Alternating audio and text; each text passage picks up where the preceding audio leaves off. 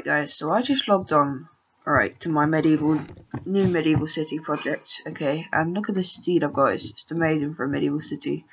And yeah, I started building all of yesterday, not all of yesterday, I probably worked on this for about 6 hours or so. I did quite a lot of work on the Sapphire server, and I've got an Elven project that I'm going to release to you guys soon. But I logged on, right, and yeah,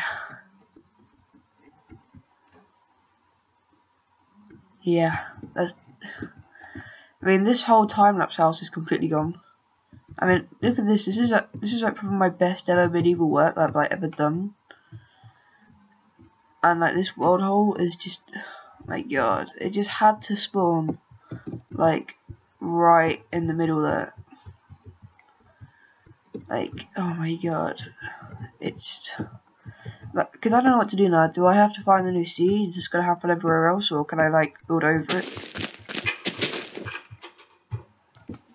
Where's that go? So I mean, look at this, look. It just goes straight down. Oh, a little squid tank over here.